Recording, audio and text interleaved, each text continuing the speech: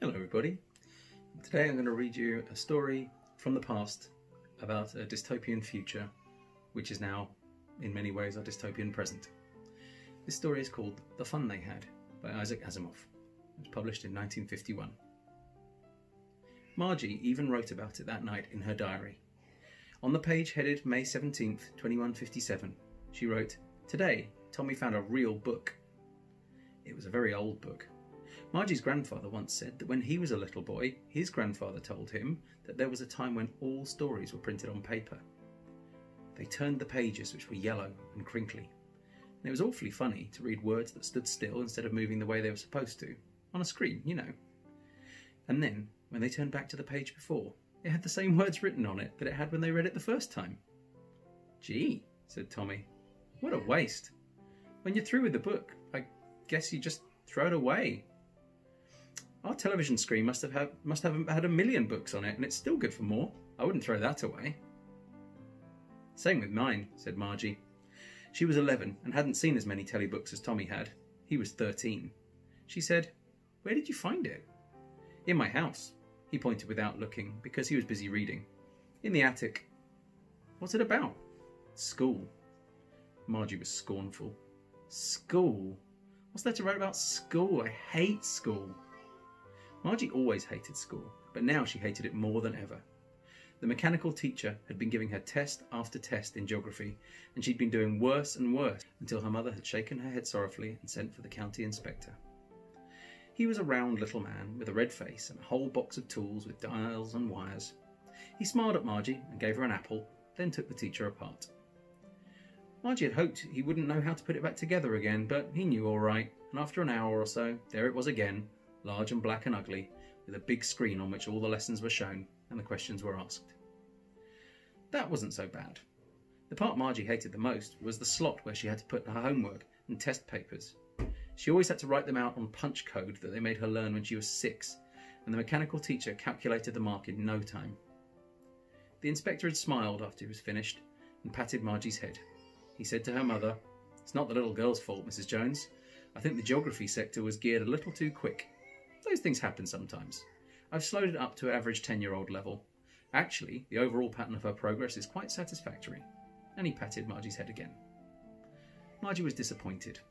She'd been hoping they'd take the teacher away altogether. They'd once taken Tommy's teacher away for nearly a month because the history sector had blanked out entirely. So she said to Tommy, "Why would anyone write about school anyway?" Tommy looked at her with very superior eyes. "Because it's not our kind of school, stupid. This is the old kind of school where they had hundreds and hundreds of years ago," he added loftily, pronouncing the word carefully. "Centuries ago." Margie was hurt. "Well, I don't know what kind of school they had all that time ago." She read the book over his shoulder for a while, then said, "Anyway, they had a teacher." "Well, sure they had a teacher, but it wasn't a regular teacher. It was a man." "A man? How could a man be a teacher?" "Well, he just told the boys and girls things and gave them homework and asked them questions." "A man isn't smart enough." "Sure he is. My father knows as much as my teacher." "He can't. A man can't know as much as a teacher." "He knows almost as much, I betcha." Margie wasn't prepared to dispute that. She said, "I wouldn't want a strange man in my house to teach me." Tommy screamed with laughter. "You don't know much, Margie. The teachers didn't live in the house. They had a special building where all the kids went. And all the kids learnt the same thing." "Sure, if they were the same age. But my mother says a teacher has to be adjusted to fit the mind of each boy and girl it teaches, and that each kid has to be taught differently." "Just the same, they didn't do it that way then. If you don't like it, you don't have to read the book." "I didn't say I didn't like it," Margie said quickly. She wanted to read about those funny schools. They weren't even half finished when Margie's mother called, "Margie, school!" Margie looked up. "Not yet, Mama." "Now," said Mrs. Jones, "and it's probably time for Tommy too." Margie said to Tommy, "Can I read the book some more with you after school?" "Maybe," he said nonchalantly. He walked away whistling, the dusty old book tucked beneath his arm. Margie went into the schoolroom. It was right next to her bedroom, and the mechanical teacher was on and waiting for her.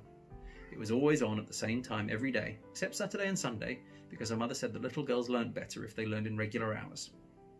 The screen was lit up, and it said, "Today's arithmetic lesson is on the addition of proper fractions. Please insert yesterday's homework in the proper slot."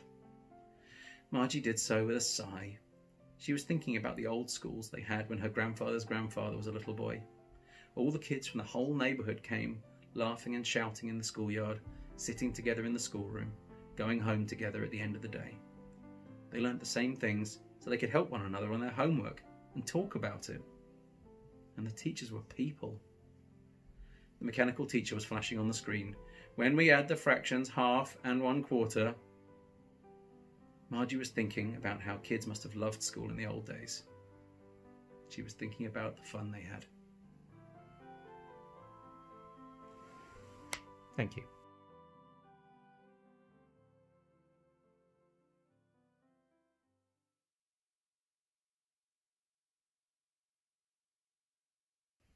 They turned the pages, which were yellow and crinkly, and it was awfully funny to read words that stood still instead of the way they were moving the way they were supposed to, on a screen, you know. And then, when they turned back to the page before, "Power cut!"